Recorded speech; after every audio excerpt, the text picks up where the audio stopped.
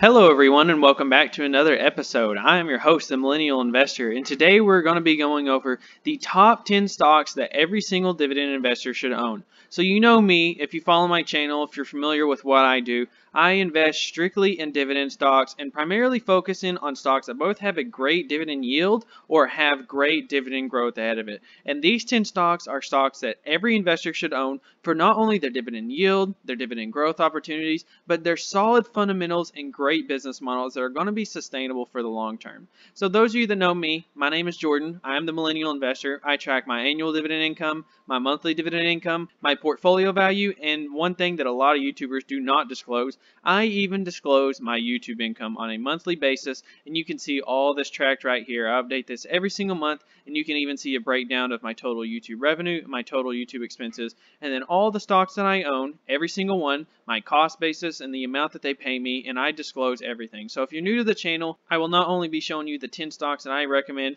for the top 10 for all dividend investors to own, but I'll also show you the 30 different companies that I own, show you where I own them at, and show everything in my portfolio from deposits, withdrawals, dividends, everything. So if you appreciate the transparency and you would like to support the channel, go ahead and use this referral link down in the description. This referral link is in the description along with lots of other links and lots of other information. There's information about me, information about mentorship calls, credit card referrals, all different types of stuff. And if you want to do that, you can sign up for M1 Finance and deposit $100 to the platform, and you'll get $10 absolutely free just for signing up. So if you're interested in that, go ahead and use that right there. But let's go ahead and get started. I just went down the list and just chose the top 10 of my portfolio that I think everyone should own, and I sorted it by sector. So I have one stock in healthcare, I have 5 different stocks in consumer, I have 2 different stocks in industrial, I have one real estate or real estate investment trust company, I have a financials, a big bank, and then I have a technology company, and these are the top 10 that everyone should own. So let's go ahead and get started with my one healthcare company.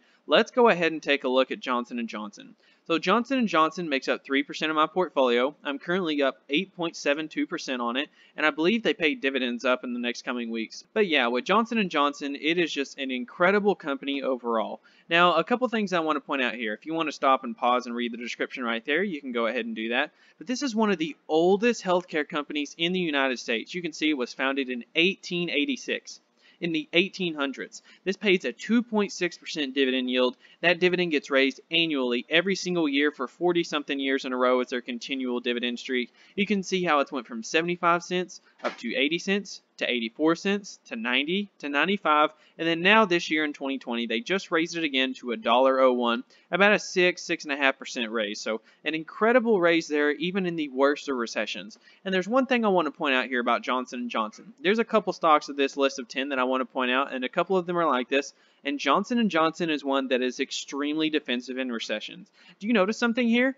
The recession hit, and it hit its all-time high after the recession. It's trickled down a couple dollars since then, but this stock is basically at all-time highs, and considering that we're in the worst of recessions and that Johnson & Johnson is able to thrive in any environment, that definitely bodes well as an investor. So knowing that you're not only getting increasing dividend income every single year, your share price gains will be quite significant if you're holding the stock for the long term. So when it comes to stock in the healthcare sector, there's no stock that I would put above Johnson & Johnson. There's some great ones, but I think healthcare companies sometimes get a bit overrated, except when it comes to Johnson & Johnson, because every single person should own it. Next up, let's go ahead and move to the consumer sector, and I want to group these 2 stocks together because they are extremely similar business models. We're talking about PepsiCo and we're talking about Coca-Cola. Now, the only main 2 differences between these stocks for me is that I own 1% more in Pepsi at 5%, and I own 4% in Coca-Cola. And there's 2 reasons why. And the first one is a little bit of personal bias. I am a huge fan of the brands that Pepsi owns with their Cheetos, Doritos, and especially their Mountain Dew brands. But I like that PepsiCo has snack foods in their portfolio of products, and Coca-Cola does not. Coca-Cola is just beverages, and PepsiCo is beverages and snack foods. So with PepsiCo, you're getting a little bit more diversification, a little bit more of a broader audience that you can market to. With Pepsi, I am up 9.22% and it's 5% of my portfolio. You can see in the last 5 years, it is up a whopping 35.51%, which is pretty good considering that this is a very old blue chip stock. And I don't know why these dividends are not loading in, but they have raised dividends every single year for about 50 plus years now. You can see the dividends going up from 81 cents to 93 cents, over a 10% raise. Then it went up to 96, and now this year they raised it up to $1.02. And considering, once again, same thing as like with the Johnson & Johnson, this stock is just a couple dollars off from its all-time highs. Its all-time high is about $147, and we're about $137 today, so about $10 off. So this stock is still up 5% plus in the last year, and considering that it's up 35% in the last 5 years, if you look at the track record for Pepsi, it is absolutely incredible. And speaking of incredible track records, Coca-Cola is not far behind it. I'm up 9.17% on it, and Coca-Cola is a stock that is still up in the last 5 years. It's pretty much break even, but the dividend yield is a lot higher than that of Pepsi, and the dividend gets raised every single year from 33, 35, 37, 39, 40, 41, just like clockwork. And every single year, I believe that, is it April? No, it's March. So every year in March, you're going to get a dividend raise. And in the meantime, while you wait for the stock to fully recover from its all-time highs, you can get a whopping 3.4% dividend yield just to own it. So owning the two beverage giants, I think a lot of times people try to segregate Coca-Cola and Pepsi, like you should own one or the other. Well, in my opinion, it is a mistake if you're not owning both of them. So I think the company and the management behind this company is fantastic, and you should own both of these stocks because they are easy money stocks if you're willing to hold them for the long term. Next up in the consumer sector, we're looking at ticker symbol PG. We're looking at Procter & Gamble. It is 3% of my portfolio. I'm up 19.8% on it, and Procter & Gamble already had a dividend raise this year. Just like Johnson & Johnson, they're extremely defensive. Now remember when we talked about all-time highs earlier with Johnson & Johnson and how it hit a new all-time high by about $1 or $2? Well, not only is this at an all-time high, this is at a significant level higher than it was before the recession hit. You can see the peak was about $127. Well, just today, it's at $133, so a couple percent up above its all-time high. And the dividend gets raised every single year, 66 cents, 67, 69, 72, 75, and now we're up to 79 cents and up almost 50% in the last 5 years, up 45.91%, and you can read the description right there if you're interested. So just lots of miscellaneous items is what they sell that a lot of people take for granted that you don't really think about, like laundry detergents and feminine care products and paper towels and tissues, toilet paper, baby wipes, vitamins, shampoos, deodorants. A lot of things that Procter & Gamble sells is stuff that you don't even know that you're buying from Procter & Gamble from. If you have bought anything inside of a Walmart or Target that's anything relative to what I just mentioned, you've bought Procter & Gamble before. I'm sure 100% of the people watching this video right now have used a Procter & Gamble product at some point in their life, if not every single day. So Procter & Gamble is a stock that everybody should own because it is a stock that is just so well diversified in the consumer sector that you just are going to make money on it in the long run as their stock becomes more and more profitable and they raise that dividend every single year. Next up in the consumer sector, we're going to be talking about a restaurant stock. The only restaurant stock that I would ever consider adding to this list. We're talking about Warren Buffett's favorite. We're talking about McDonald's stock. I'm up 26.13% on it, and it's 4% of my portfolio, and I've even considered bumping it up higher recently. I'm thinking about making some moves coming up this week, which I'll update you guys on, but I think a lot of people sleep on McDonald's stock. To consider that the stock is up 90%, almost like a penny or two away from 90% in the last 5 years, and the dividend is almost up 50% in the last 5 years.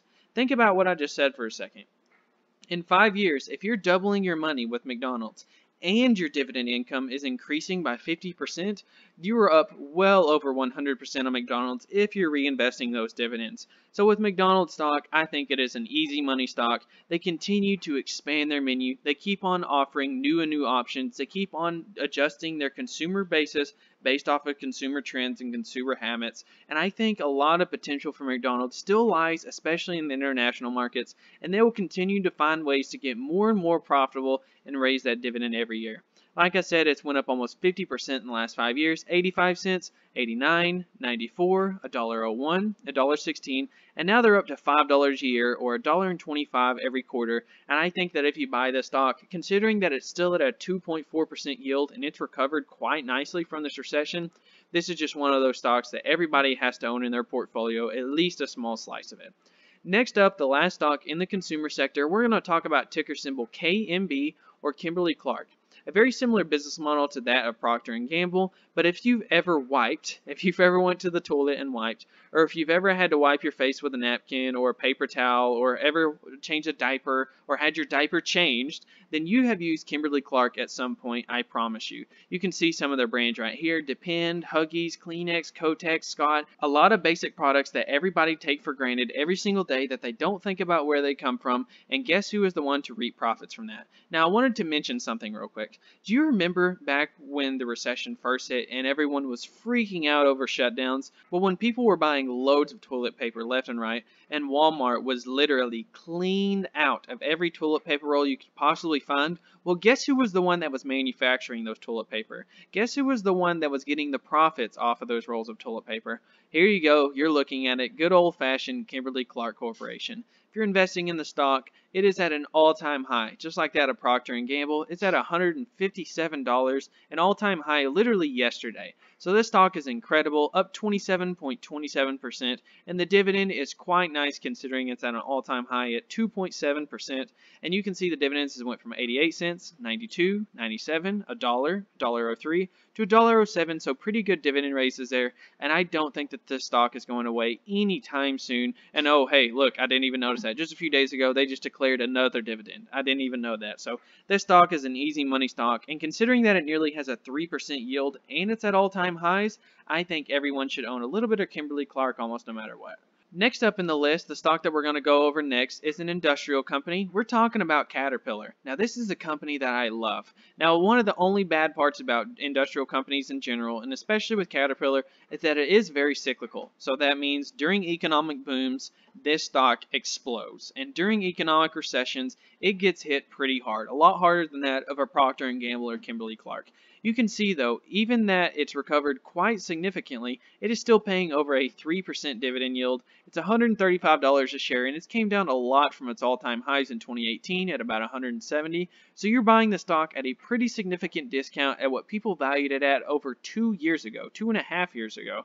You can see the dividends went from 77 to 78 to 86 to $1.03, and they're pausing raising the dividend this year, and they're going to raise it next year more than likely if everything holds up. I think with Caterpillar, considering that the stock has such great margins, considering that's an industrial company, and considering that they have such a large monopoly on large heavy machinery that they do, I think that Caterpillar is going to continue to thrive in the long run, and management team is well prepared for its recessions, and they have even raised dividends during the Great Recession during 2008. So I wouldn't really worry so much about Caterpillar, and in the meantime, just wait for it to come back when the economy starts to recover and get those sweet dividends and share price gains. And the next up for industrial companies, we're going to go over probably my favorite industrial company that I own. We're talking about 3M, and by the way, I plan on buffing this up in my portfolio very, very soon. I'm up 15.25% on it. It makes up 5% of my portfolio, and you can see that the dividends went from $1.03 to $1.11, $1.18, $1.36, $1.44, and then a very small raise this year to $1.47. It's about break even from where it was 5 years ago, so once again, buying at an extreme discount. If people value this stock at $258 in 2018, what's stopping them from getting it back to those levels once we recover from this recession? You can see it is down, what is that, like 30-40% from where it was during those all-time highs, and the dividend yield is almost 4%. 4%, guys. So buying the stock today, you're already locking in a 4% guaranteed gain as long as they're able to hold that dividend. This is one of the oldest streaks in dividend history where this stock has raised its dividend over 50 years. I believe it's 52. And this stock is not going to get rid of its dividend, I don't think. If I were to bet my money against it, I don't think it's going to cut that dividend. And guess what? I already am betting my money against it. 3M manufactures over 56,000 products. You heard that right. 56,000. So if you're ever wanting to invest in a company that's diversified, 3M is the one to own. So trying to describe what they manufacture is pretty hard considering that they have 56,000 products, but considering that most of those are profitable, most of those are growing revenues, they're going to be just fine in the long run as they get back to normal. Next up, we're going to go over the only real estate investment trust I would ever consider adding to this list. It's the second largest position in my portfolio. It's 7% of my entire net worth. It is up 39.38% in my portfolio. We're talking about Realty Income. Realty Income is a stock that is the most well-run real estate investment trust in the stock market. When it comes to dividend stocks, if you're not owning Realty Income, you're not a dividend investor. If you don't own at least a small portion of Realty Income, you're not doing something right. You need to figure it out, because with Realty Income, not only are you getting dividend raises every year, you're getting dividend raises every quarter. So like most dividend investors, they receive dividends every 3 months, and they might get a dividend raise every 1 year. When it comes to Realty Income, you're getting dividends every month, every 30 days. And not only are you getting dividends every 30 days, but every 90 days, they will raise that dividend. And they've done that for, I believe it's 26 and a half years in a row now. And they have continued to pay out dividends time in and time out, including the dot-com bubble, including the Great Recession. And I don't think that that's going to stop anytime soon. Okay, so just to give you a little bit of context with Realty Income, what they do, Realty Income is a real estate investment trust, like I mentioned, but they owned over 6,000 properties. 6,000 properties. A lot of the big Fortune 500 companies that you know and love every single day, your Home Depots, your Walmarts, your Targets, your Office Depots, all these different large corporations have to buy their real estate from somebody, and they usually go to Realty Income to do it. So Realty Income leases out to those huge clients, those huge customers, and then reaps the profits every year as they get to raise the rents on them and then get the profits off of those investment grade clients. I think that Realty Income, I am just so bullish on them in the long term. This is just one of those stocks that, God forbid, even if they were to cut their dividends down to zero, I would probably still own them. I wouldn't sell Realty Income because I am so bullish on this company on a 10, 20, 30, 40, 50-year basis. This is a stock that I will probably own to the day till I die, and I doubt I will ever sell a single share. But with Realty Income, it's a stock that every single person should own, especially if you're a dividend investor. And then next up, let's go ahead and get into the financial sector. Now, when it comes to this recession, it's really hard to recommend a financials company because financial companies are a little bit tricky. Recommending big banks, they're a little bit hard to discuss over which is the most profitable, which is the best investment for your money based off the share price. And I think with JP Morgan Chase, you just got to go with the biggest and the best and the brightest. You got to go with JP Morgan Chase. I'm up 17.36% on it. Once again, considering buffing up my position in this as well, JP Morgan Chase is trading at such a good price considering the amount of net income that this company produces in a normal economic environment. Now remember, we just went through one of the worst recessions that this country has ever seen, and this company is still profitable. You can see the dividends went from 44 cents to 48 to 50, 56, 80, 90. Great dividend growth, over a double up in the last 5 years, and it's still up 35.71% in the last 5 years. It's the biggest bank in the world. You probably bank with them if you're watching this, and if not, you've at least heard or seen their bank before. They're just a good old-fashioned bank. They're always going to be profitable, and one of the best things about JP Morgan that I think a lot of people forget is that while they might not officially be government-backed, they're pretty much government-backed. Do you ever think that the United States government would ever let JP Morgan Chase go under? Do you think that they would let the largest bank in the world go bankrupt? I don't think so. The United States government needs JP Morgan to stay alive to help keep the economy afloat, and I think the government would do whatever is needed in the future to keep this company alive, given that everything that they're doing is legal and legitimate towards the United States. But that said, I don't think that this company would ever go under. I think it would be the last stock in this portfolio to ever go under if this country was on the brink of collapse, because the government is going to do everything in their power to keep them alive. Next up, we have the last stock on the list. We're going to recommend a tech stock. Now, when it comes to tech stocks, you can see my tech stocks here. I did just sell Apple the other day for about a 70% gain. I do own Microsoft. I do own Visa, which is kind of a fintech stock. But when it comes to tech stock, it's a little bit tricky because most of them don't pay dividends. Or if they do pay dividends, it's usually either one of the two cases. They either pay dividends and it's an extremely small yield, like 1% or less, or they pay an extremely high dividend like an IBM, but their business model is falling out to date with the current trends and they're really struggling. But when it comes to Broadcom, I think Broadcom is a stock that people really underappreciate. This stock, as you can see, I'm up 36.74% on it. It's the #1 stock in my portfolio. It is over doubled in the last 5 years, and its dividend is about 8 times higher than it was 5 years ago. Did you hear what I just said? 8 times. Not double up, not a triple up, 8 times higher. So the dividend is one of the fastest growing dividends in the stock market, from 42 cents, 44, 49, 50, 51, $1.02, $1.75, 265, 325, the massive run up. And considering that the stock is at an all-time high just the other day, and considering that it still pays about a 4% yield, you've got to own this stock. This stock is just incredible. They have great margins. They have the #1 customer with the largest company in the world. They have Apple as their #1 customer, and they're diversified between software and hardware with their semiconductor chips, with their cybersecurity software. I think that this stock is just a stock that everyone should own. And Hock Tan, their CEO, did just recently come out and say that their dividend is going to be safe throughout this recession. So if that's the truth, not only are you getting a 4% yield today, but the share price gains and the dividend growth over the next 5, 10, 15 years will probably be incredible, guys. So Broadcom is the #1 stock in my portfolio,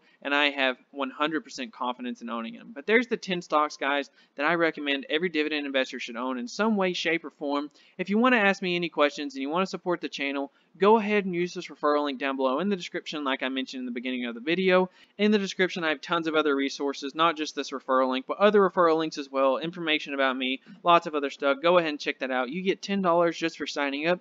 Just use that link and you can help support the channel by giving me $10 by getting signed up there. But if you have any questions for me, guys, about the 10 stocks that I just mentioned, about the 30 stocks in my portfolio that I own, or if you have any questions about my dividend income or my YouTube income, anything, I'd love to help, or any questions you guys have, or just any questions about me or the stock market in general, go ahead and leave them down below in the comment section. I'd love to answer any questions you guys have. But thank you guys so much for watching. If you made it all the way to the end, I really appreciate it, and I will see you guys next time.